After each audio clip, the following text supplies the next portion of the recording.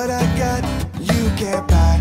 It resides between my eyes. Walked through the fire, came out better on the other side. See, life's like a beach if you find the sailing right now. I feel like 100 grand. You are listening to Inspired Insider with your host, Dr. Jeremy Weisz. Dr. Jeremy Weisz here, founder of InspiredInsider.com, where I talk with inspirational entrepreneurs and leaders, like the founders you've heard of, some you've never heard of, the founder of P90 X, Tony Horton. I like hearing, David, the challenge stories. He made money as a street mime before selling hundreds of millions of dollars. So he'd put his hat on the street, do his street mime thing, and that's how he made food and rent money. Baby Einstein founder Julie Clark talks about growing her company to $20 million with 5 employees and selling it to Disney. But she beat cancer twice. And that was, really tough, and how she did that. Atari founder Nolan Bushnell talks about when he was Steve Jobs' mentor, Steve offered him 33% of Apple for $50,000 and why he actually said no to that. So it's crazy stuff. And we'll hear David's story today. This episode is brought to you by Rise 25, which I co-founded with a business partner, John Corcoran. We help B2B businesses connect to their Dream 100 clients and referral partners. And we do that by helping you run your podcast so it generates ROI. David has a podcast, which in my opinion, every business should have a podcast. And I was actually inspired to start podcasting by my grandfather, who was a Holocaust survivor, and him and his brother were in concentration camps and were the only, in Nazi Germany, were the only people to survive. And the Holocaust Foundation actually did an interview with my grandfather, and he's not alive anymore, but his legacy lives on InspiredInsider.com on my About page. You can watch it. I watch it multiple times a year. It's really makes me have a lot of gratitude and appreciation for life and what I have. But so podcasting, yes, will help your business, but it also helps you and your guests leave a legacy of knowledge beyond ourselves. So as I do credit the single best thing I've done for my business and my life outside of my wife, if you have questions about podcasting, email us, support at rise25media.com, or go to rise25.com and learn more. Some of our clients include a Berkshire Hathaway company, a Harvard alumni group, SaaS companies. And so I'm going to introduce today's guest, David, and he could tell the benefits of podcasting because he has one. You should check his out also. I've listened to it. It's really good. I mean, I was listening to one this morning, David, of the guest you had on got fired from McDonald's. Yeah, I'm talking about. Yeah. And actually went on to found a company before high school or before college, sold it for multiple 7 figures. And then found another company, and amazing story. So today, let me properly introduce you. David Dulany is founder and CEO of TenBound. And TenBound, if you haven't heard of it, definitely check it out. It's TEN, not the number 10, but tenbound.com. It's a research and advisory firm focused and dedicated 100% to sales development, performance, and improvement. I mean, I always picture the lifeblood of a company is sales. Like, how do you solve a problem in a company? More sales. Maybe not true, but salespeople definitely, they default to that. I love their tagline: more appointments, more pipeline, more sales. And TenBound provides cutting-edge research, high-quality events, consulting, training, coaching for all levels of a sales development team. And David, I don't know if it's a tough. You'll tell me a little bit if this is tough or not. But he sold sales training to salespeople. Okay, sure. He's someone you want on your side also because he's an Eagle Scout, so he's probably prepared for every possible situation. David, thanks for joining me. Hey, thank you. I'm honored and blessed. There's so many things I want to talk to you about after that intro. But yeah, thanks for having me on. I appreciate it. Start with selling sales training to salespeople, okay? Because before you started your own company, you worked, help people start sales teams at Glassdoor, and you've worked, in Achieve Global, which is acquired by Miller Hyman Group. So start by, when you were selling sales training to salespeople. Talk about those days for a second. Yeah, absolutely. So there was a company called Achieve Global, like you said, it since was acquired, and they took over the training curriculum from Xerox, which is going way back. We're in the way back machine, but Xerox had been known as the best in-house training program, in the technology space for years, and eventually they spun out this process to a private company. And I was lucky enough, I literally kind of stumbled into sales, as many of us do, and was lucky enough to get in this company where we could actually take the sales training that we were selling. We had to, in order to be able to talk about it. You think of it, yeah, exactly. Right. And so, I got a great sales education, and I mean, the prospects and the customers were tough. I mean, selling to salespeople is tough because they're focused on making their own number, and they don't want to deal with anybody that's not completely adding value quickly to what they're doing. Right. So it was trial by fire for sure. I could see both sides. I could see it being harder, but also easier. They're already bought in. They already know the value of it. What did you find when you were on those calls or in front of people?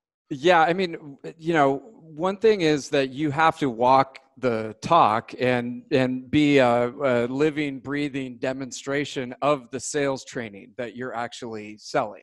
And so that's tricky because you are the actual product to some extent if you're selling sales training.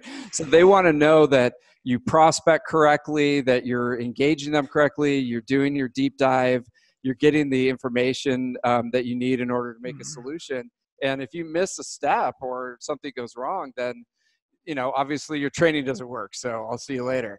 So I remember, I worked there for about 7 years, and there was a lot of learning experiences in just having to demonstrate what you're actually selling. What were some of the big nuggets, takeaways you remember from that sales training that maybe you still use or maybe still teach, but that definitely helped you in that position itself?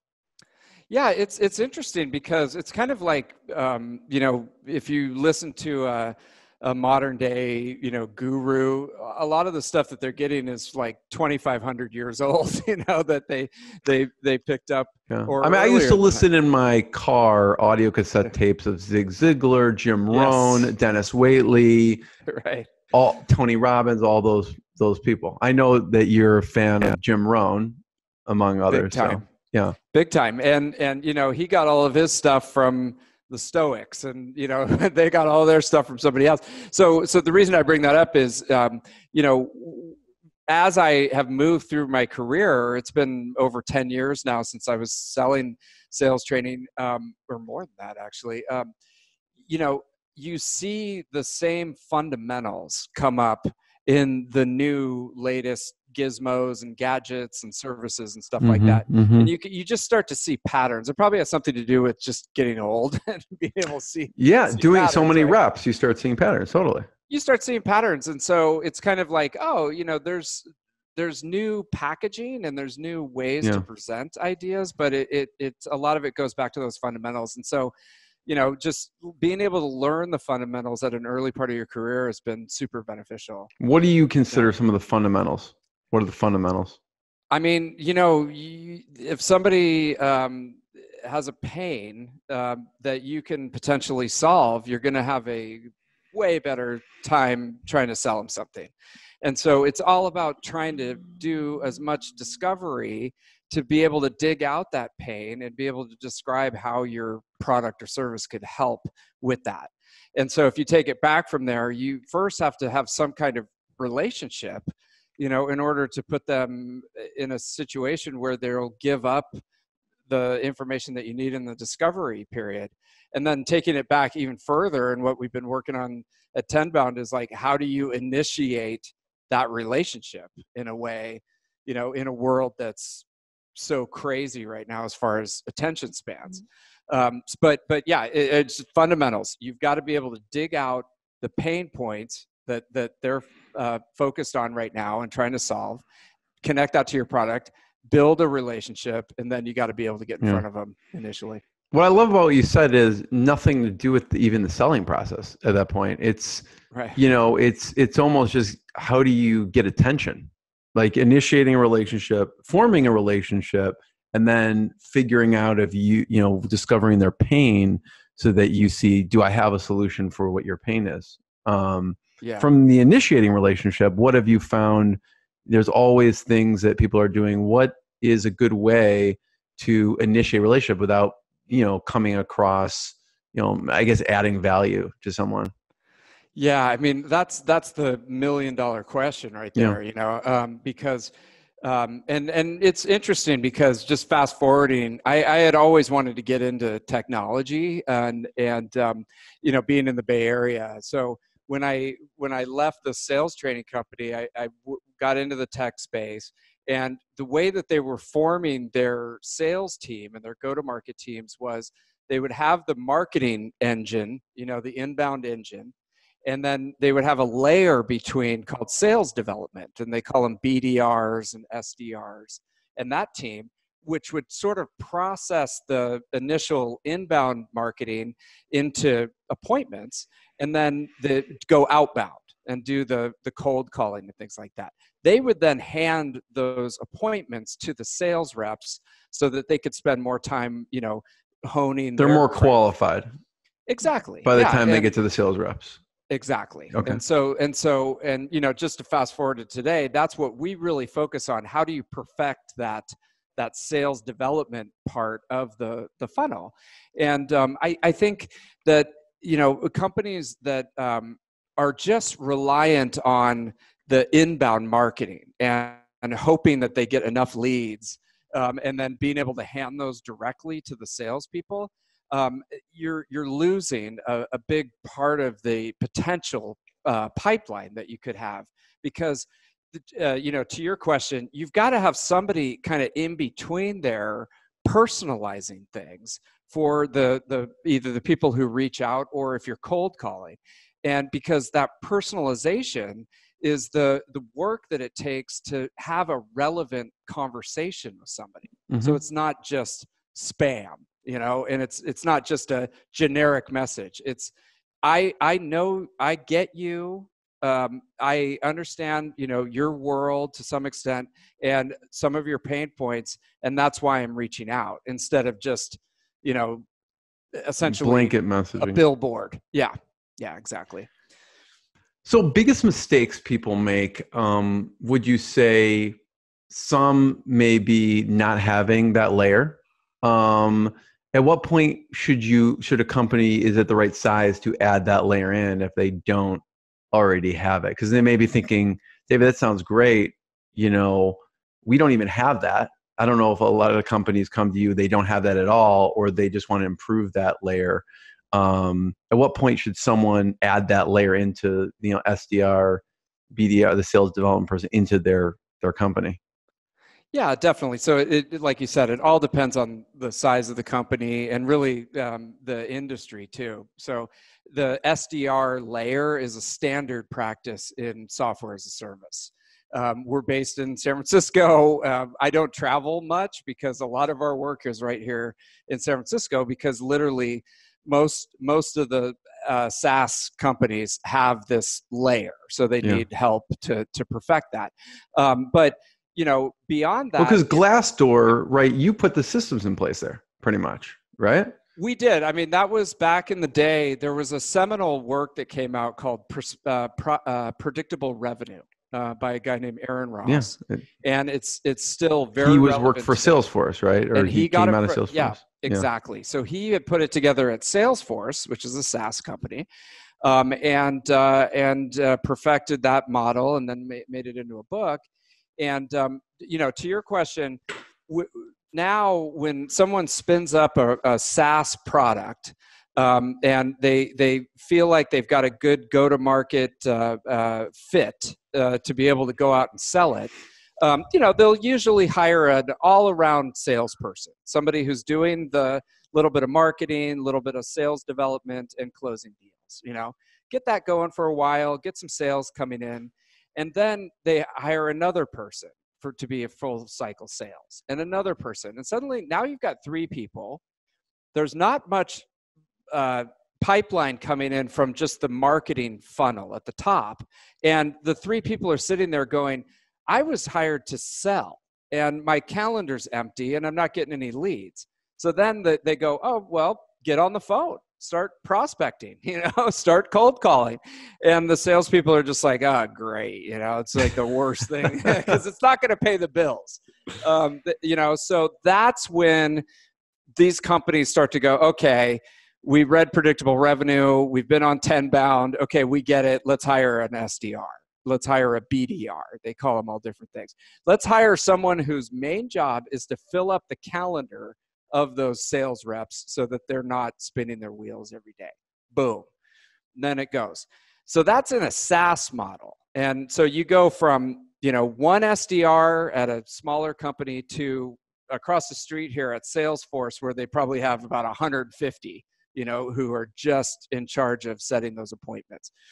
Now, if you get outside of our little Silicon Valley, NYC, Austin, Denver bubble that we have of technology companies, they call them different things. They call them inside sales. They call it telemarketing. They call it, other things. But those other industries are just starting to see this machine that they could potentially put in place and starting to, get into it. So it should be interesting to see how that. Do you help people advise on hiring and training that layer, SDRs, BDRs, those type of people? What are some of the big mistakes with hiring them, bringing them on? Oh God, how much time do you got? No, so according to you, 10 minutes. Okay, no, right, 20 minutes. I'll try to be quick. So, the stereotypical hiring model is we're going to get a person fresh out of college, no experience, no sales experience, and pay them half of the AE, the account executive salary, and have them get up to speed and start cranking out appointments. That model works to some extent if you've got a great training program and you could spend a lot of time. Buy Achieve Global. No, right. TenBound. We have TenBound. Right. Exactly. That's where TenBound comes in. Exactly. Right. The next generation of Achieve Global. Yes, exactly. But if you don't have time to spend all that time with them, you can't just stick them with the sales rep and say, here, you train them, because the sales rep, again, wants to sell. They don't want to be training somebody all day, generally. And so, big mistake is hire someone fresh out of college, stick them in front of a computer, give them a list of names and go for it. Good luck. So a better way to do that is find somebody that has had some sales experience, can show you that they can, get on the phone, get rejected, get beat up a little bit, has some grit, and wants to break into your industry. Look at those resumes, give them a chance, because sometimes those are the best SDRs that you can get, even if they don't follow the exact hiring model that's stereotyped in Silicon Valley. David, I love what you just said. Grit, right? Yeah. So how do you find people with grit? What are some of maybe the positions you've discovered throughout the years that maybe most people wouldn't think of because they didn't take the stereotypical path? Yeah. Well, one of the worst kept secrets in SDR land is collegiate athletes or, semi-pro amateur athletes who are looking to break in, either to the tech industry or whatever, kind of industry that you're in. A lot of grit there. They have to get up at 5 a.m. They've got to train themselves. They've got to, follow a strict diet. So there's some great potential there. The question is, can they pivot that to sitting in front of a computer, sending emails and calling strangers all day? That's the key. The other thing is people that maybe have been super successful in other sales positions, but there's sales positions that don't make much money in, door-to-door sales, Cutco knives, College Works painting. And if they've got some kind of track record where they did really, really well in those high rejection, high stress positions, hey, you bring that grit to the tech industry, you could be making 6 figures within a couple of years with that same kind of attitude. Mm-hmm. So you look at those resumes, B2C, they worked at the Sprint store, but you want to make sure that they have some kind of demonstrable, track record. They have a trophy. They've been there for a few years. They got promoted, something like that. Yeah, I love that. Yeah. My sister worked as a car salesman for like 5 years. And so I could see that being a ton of rejection, really tough, but it translates to, one of the, software tech, she then went on to work for Salesforce. So I guess that applies. 100%. Yeah. Door-to-door You're sales. Always taking a risk. I mean, you never know what's going to happen. Everybody's on their best behavior. This is just in general, you got your nicest shirt, you're looking great, you've got tons of energy. You're never really going to know until 3 to 6 months into it if they're. Yeah. That's what I was going to ask next is about red flags. Because obviously they're salespeople. They're probably good at sales, pretty good. Even if they're pretty good, they sell you on hiring them, right? So yeah. What's maybe some of the red flags people should look out for? A huge red flag in the SDR world is coachability. Can they listen? Can they put their ego aside, listen, try some new things, come back to you and let you know if you at least tried it. And, it's been a couple of years, but when I was running SDR teams and still, when we're doing consulting and training, if somebody knows it all, they already know everything, and you're trying to get them to get back on track, it's the worst. I mean, it's a huge red flag. So hire for coachability is the main thing. Beyond grit, I mean, I would say that's one of the top 2 or 3 attributes. Yeah. So some of your mentors or distant mentors, you mentioned Jim Rohn. What are some of the other resources or people that you followed throughout your career? Oh gosh, I mean, how much time you got? Yeah, not much. I would definitely check out, if you're in the entrepreneurial space, if you haven't heard of Dan Sullivan. He runs Strategic Coach up in Toronto. It comes through Chicago too. Yeah. They've got programs. I am just a huge fan of anything that comes out of that guy's mouth. I'm new to entrepreneurship. I was in the corporate world for 20 years, and we started this. And Dan Sullivan has been an amazing resource for me. Who else? Jim Rohn, Dan Sullivan. I'm curious. My Audible queue needs. I have 3 credits in there, so I need some recommendations from you.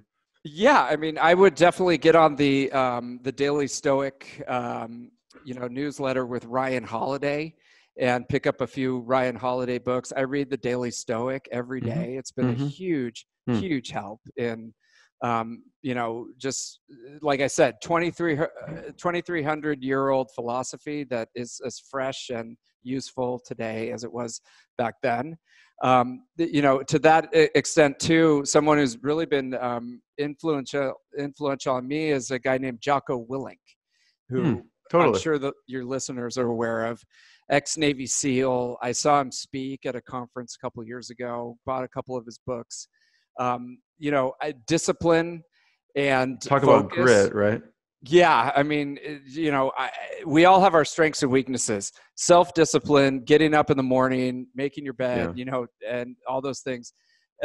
Definitely something I need to work on. And in the entrepreneurial space, you don't have a boss. There's nobody breathing down your neck except for your customers and making them happy. But your customers are not going to be there at 6:30 in the morning and say, get your ass out of bed, right? So you got to do it. And so his work has helped me to kind of kick my ass a little bit. Yeah. I had Mark Devine on, who's also ex-Navy SEAL. He runs a huge facility in San Diego, and he puts people through Kokoro, which is like a Navy SEAL Hell Week, like for civilians or Navy SEALs. And I know some people have gone through it. They said it's like I was like, oh, this sounds great, doing the research for that interview. And then I saw someone I know who does Ironman, no problem. And they're like, this is the hardest thing I've ever done in my life. I'm like, forget it. I don't know if this is for me. I'm out. Baby steps. I know there's a guy named Wim Hof. Wim Hof. I had Wim Hof on the show. Okay, yeah. So I was gonna say he's sitting in baths of ice cubes. I'm going. He is the Iceman. Let me start with a cold shower there, Wim, and then I'll work up to that. I've gone through his online course actually. It's remarkable stuff. So yeah, check out that. Wim Hof, great suggestion. Awesome. People like to geek out about tech, I'm sure. Like, what tools do I use? I'm sure you get this question all the time, and I am curious on your thoughts. And it could be, you could name multiple for different, aspects, whether it's calling or keeping track, or there's a million different pieces of the funnel. I'm curious what comes to mind most for people's tech stacks that you see. Yeah, I mean, you can definitely go crazy on this. The listeners might have seen there's a MarTech 5000. I think it's more than 5,000 marketing tools. There's a sales technology. I've not seen that, but go on. Yeah, there's one specific to sales technology, all the way through the pipeline. And then we actually put together a niched one that's only sales development. So where should we see it? And that's over, tenbound.com/market-map, the market map, or just go to tenbound.com research. And the reason I bring that up is there's a whole tool set and service set that are focused on just that middle layer of the SDR That's amazing. BDR world. Yeah. And I'm looking at it right now. Yeah. It was more of just a passion project. I wanted to see how we could organize this into something. And then our next step was, okay, we've got, 300 companies on here. How do you organize this better? So we created a directory that each of the companies that are on there can fill in their directory, give us your value prop, tell us how you're different, and give us some case studies. Just boom, boom, boom, super quick. And, to your question, there's some fundamental tools and services that you need in sales development. And then there's the full stack, and it just depends. If you're that company that has one SDR and you're trying to get some appointments for your sales team, you probably can get away with, maybe a good recruiting agency or a sales education agency to give you the best person, good data, and then some kind of, they call it sales engagement platform, which is, key. It's the keeping everything on track for the SDR, so they're not, over there doing something off the reservation. So if you've got those basic fundamentals in place, then you're going to be pretty good to go for a while. Yeah. And then you want to start to, as you become more sophisticated, layer things on depending on where you see gaps in your process. But data is, you got to have somebody doing the job, right? So you got to hire somebody. Step one. That's step one. You need an operator. Even if I say, as I say that, one of the biggest quadrants that we have there is the outsourced SDR industry, which continues to grow. And that's basically, you're a CEO and you're sitting there going, I just want appointments. I don't want to hire these people. I don't want to train them. I don't want to do all this stuff. I just want money. Just hand me money and I don't have to do anything. Yeah. Let me just outsource this. And there's just, every time we redo the market map, we find 20 other companies that will. Yeah, I see that. Outsource services. I could see you squeezing all of these things in. Yeah. We're going to have to make another whole quadrant of this because I think that it's a growing thing, especially, if companies are just like, hey, look, I just want the result, man. I don't want to. I can see that. Yeah. I just want the result. I'll hire these, and you got to be careful about that. Yeah.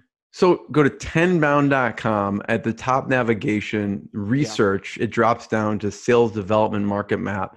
Click on that, and you'll see the treasure trove of, probably he's put this together over 16 years of being in the industry. And you can see there, and there is a view directory. So you said that companies can go in there and actually add themselves to that directory. There's no cost or fee. Nope. For that? Nope. It's just, a lot of the traffic that comes to TenBound is the SDRs and the SDR managers, and they're always looking for direction on what are the top tools. And yeah, that's awesome.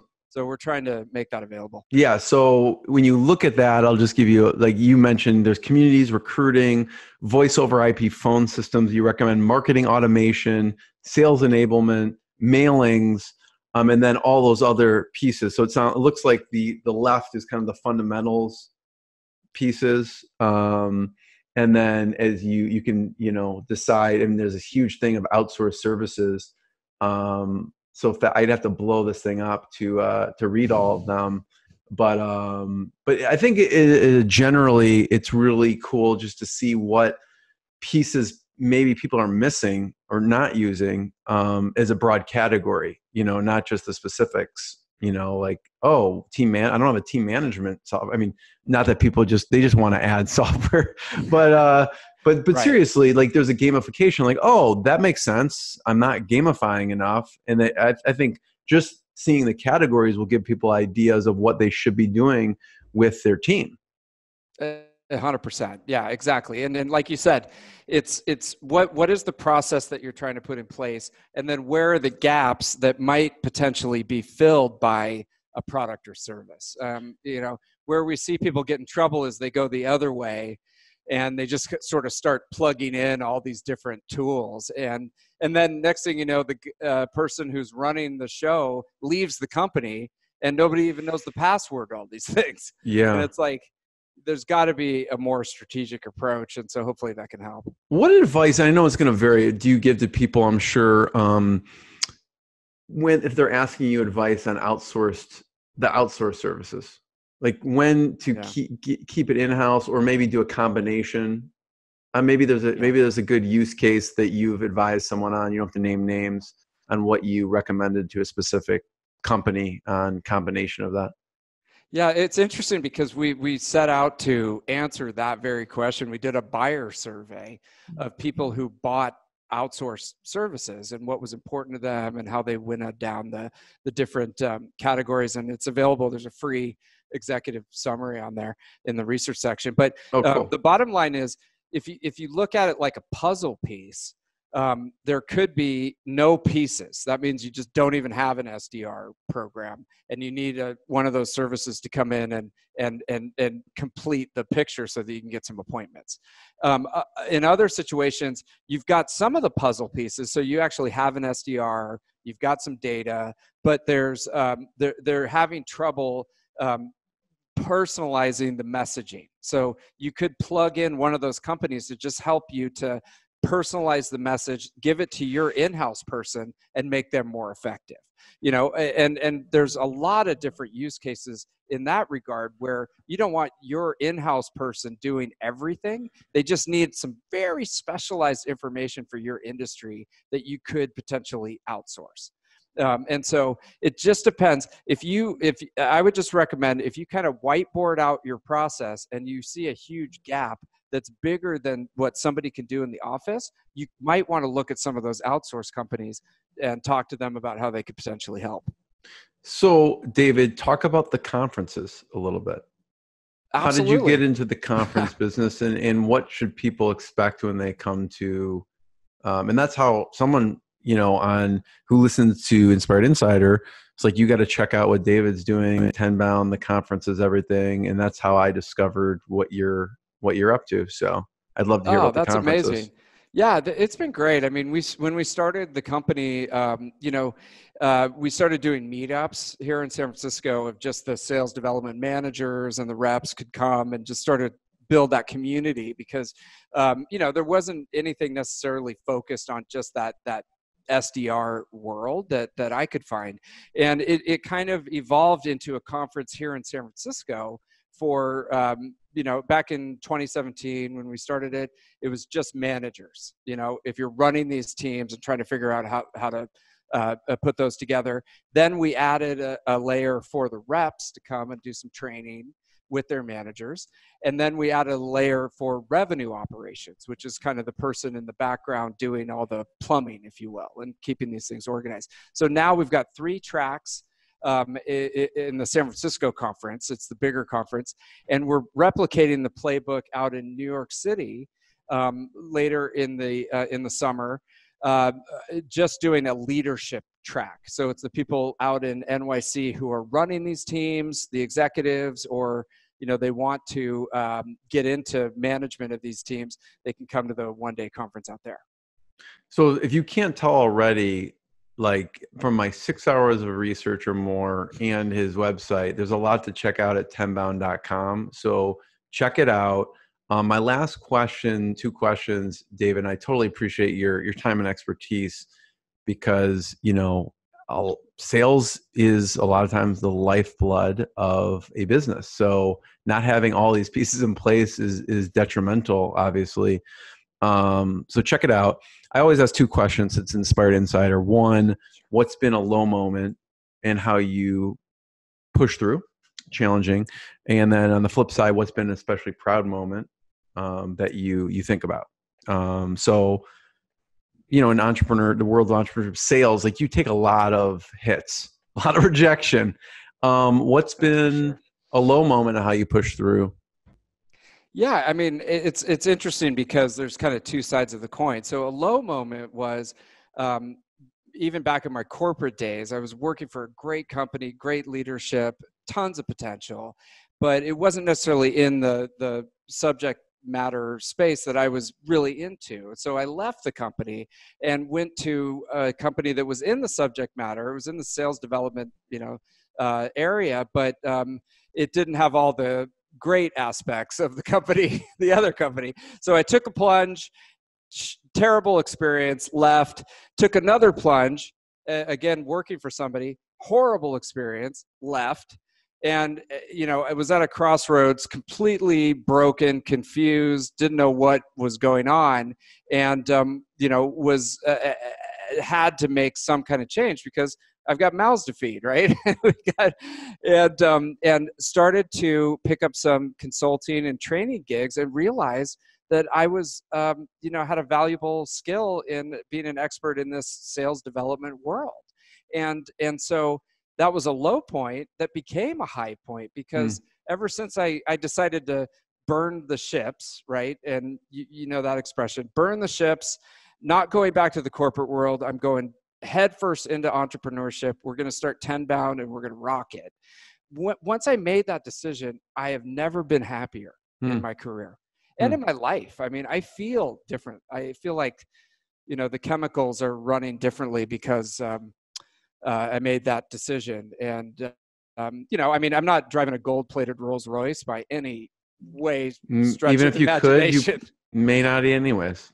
So. Right. I mean, so hopefully someday it'll pay off and be super lucrative financially, but just spiritually and physically, it's just been an amazing experience. And so, anybody out there who's going through something that's just utter crap and feel like shit right now, I would say hang in there. I mean, I know it's kind of a cliche, but hang in there, stay positive, take care of yourself, because it could be the best thing that ever happened to you. I mean, sometimes there's comfort in knowing that's normal. Like we've all gone through that. You know what I mean? And if you haven't, I don't know anyone who hasn't really, in some aspect. On the flip side, what have you been especially proud of with TenBound? Yeah, I mean, the progress that we've made from a bootstrapped, service-based company to where we are today has just been amazing to see it grow and to see it become successful. And the more companies that get into sales development and start, sales development programs beyond the tech industry, the more potential I see in it. So it's thrilling every day to be able to grow something from nothing. And that's just been a high point for me. Yeah. David, I want to be the first one to thank you so much for your time. Everyone check out tenbound.com. That's spelled out TEN bound.com. And check out what they have on their site. Thanks, David. What I got, you can't buy. It resides between my eyes. Walked through the fire, came out better on the other side. See, life's like a beach if you find the sand. And right now, I feel like $100 grand.